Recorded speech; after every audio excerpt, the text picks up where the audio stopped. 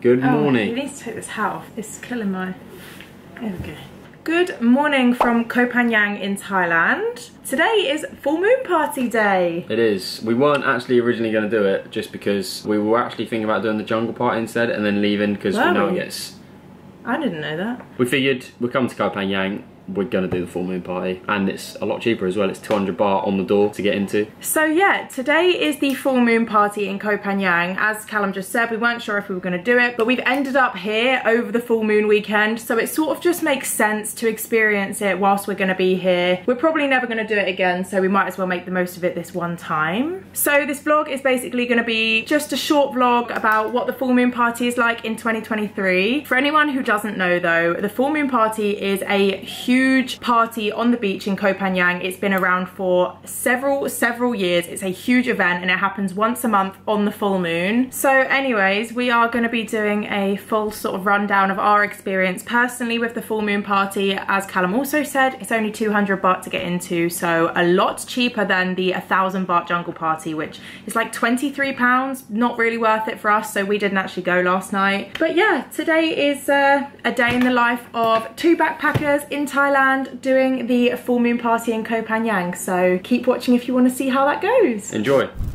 So yesterday afternoon we actually ended up at one of the most beautiful restaurants on the beachfront I have ever seen in person. I actually found it on TikTok. There was quite a few people posting videos about this and it's called Koh Phangan. I will insert the video over the top of us walking in, but it's basically a very boho chic. It's got like strings hanging everywhere, it's just wooden and there's hammocks. It's just a really good vibe. The restaurant was amazing. We actually ate lunch here yesterday and the food was delicious, and it's actually not too badly priced as well. I would have thought for a place like this it would be more expensive than it actually was, but yeah, not too bad at all. Also, if you just walk through the restaurant and out the back, there's actually this beach bar bit which we are sat at right now, which is right on the waterfront, and you can actually run and jump in off of the ledge into the water. You can snorkel down there as well. Yeah, stunning vibes. Just had to come back here this afternoon because it was just giving such good energy. Probably just chill out here for an hour or two and then go and find some lunch and then get ready for tonight.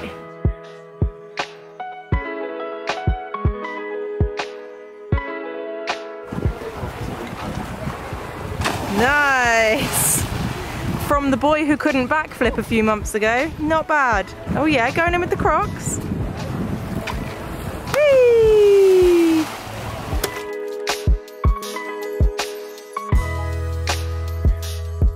So years ago when I first started sort of researching into our trip, I remember watching a lot of videos in Koh Phangan and in Thailand, and people mentioned about finding old traditional English pubs in Koh Phangan. Honestly, hadn't really thought anything of it until we arrived here the other day. Right up just next to where our first hostel was on that first night is this English traditional pub called The Tavern. Honestly, I'm having a bit of a weird moment right now because I know I'm in Thailand, but it feels like I'm at home. It is a Sunday today as well, and they do offer a Sunday roast, but I've actually opted for a beef lasagna because I'm not normally a massive roast dinner kind of lover. Calum has also gone for a classic ham, egg and chips, which is a pub classic in England. And if we were to have got the roast dinner, you actually get a free pint with your dinner as well. The prices in here, they're not horrific. They are more expensive than I actually thought they might have been. But then again, it is a Western English pub in the middle of Thailand, so it's never going to be super cheap. I think the roast dinners were 350 to 450 baht depending on which meat, so that's roughly 9 or 10 pounds. Beef lasagna is 300 baht and Calum's is 200 baht for the ham, egg and chips. Honestly, this is such a weird, like, out of body experience being in here. It feels so strange.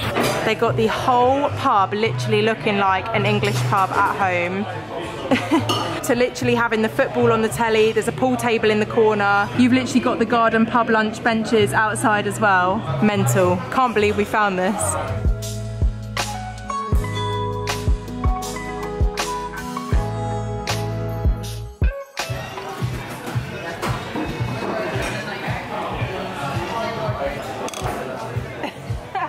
Oh my goodness, this looks divine, stunning. That it really does look very English. Yeah. Beautiful. can't wait. Knows me, i.e. my family, will know any time we went for a pub lunch / dinner, always, always. Pie, egg and ham, egg and chips, yeah. Me too normally as well, but the lasagna was just calling my name. It also said garlic bread, which is a huge bonus for me. Delicious. A few moments later. Final thoughts on your English pub lunch of the day? I'll tell you what, I haven't had a pub lunch in a long time, even being at home, and that was solid. That was good. So good. I am absolutely stuffed to the brim.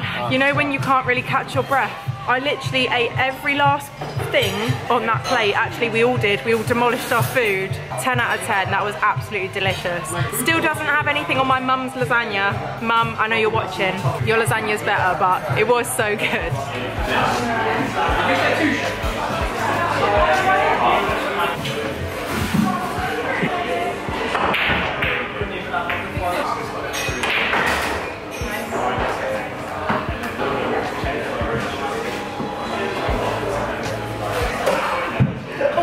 Do you like my new shirt? Bought this in the market last night for 230 baht.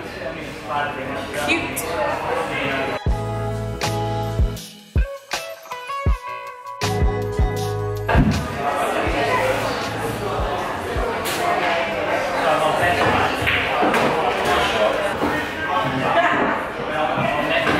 Yay! 2 hours later.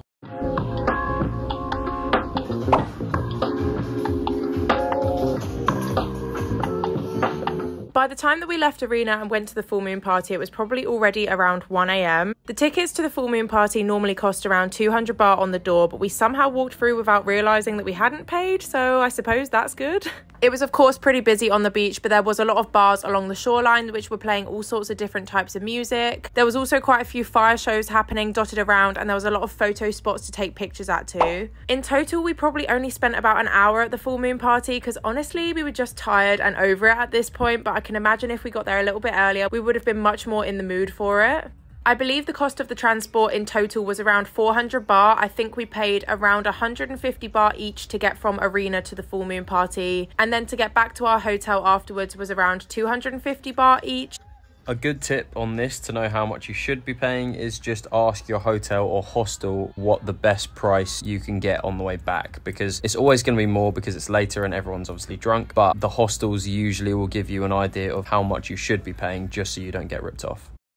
And that is the end of this Koh Phangan full moon party vlog. Obviously, as you saw in the clips, we didn't actually spend all that much time at the full moon party in the end, so I feel like I really bigged up this vlog as like a really informative, great vlog, and then we didn't really get much footage, so I do apologise for that. What was your final thoughts on the full moon party experience? The full moon party was good. I think we definitely should have gone there earlier. We had such a good time at Pre's that by that time we got to the full moon party, everyone was leaving, and we were just kind of like, oh okay, is nothing really happening? It was literally just a big party on the beach. So don't get me wrong, there was still a lot of people there. Even when we arrived at about 1 o'clock, it was still very busy. As you can imagine, there's some people who go all night until, you know, the sun goes up the next morning. But I just think for me personally, I was sort of done by that point. I was sort of getting tired and a bit grouchy, and I wasn't very drunk anymore. I'd sobered up, and it's nothing to do with the full moon party. It was just we did it wrong. Aside from the full moon as well, Koh Phangan is a stunning island. It's so easy to get around and there's a lot there, so even if you do get there and you do full moon and then you stay a little bit after where it does quieten down quite a bit, just explore it a bit because it is actually really stunning. And it's not just the full moon party there's so much more there. We actually ended up staying on Koh Phangan for about 5 days, was it? About total 5 days. I am really glad we did because it gave us enough time to experience the full moon, experience the island, drive around. It's more time there than I thought we were gonna have, and I'm really glad that we ended up with that much time. And if you're going anywhere near sort of Koh Tao, Koh Phangan, Koh Samui, Koh anything near the full moon party, book your tickets in advance because we were not actually able to get our tickets to Koh Tao the following day. Actually, it wasn't even the following day, it was 2 days after the full moon because it was still booked up with people moving from Koh Phangan to Koh Tao. So we had to then stay one more night there and then go the next day, and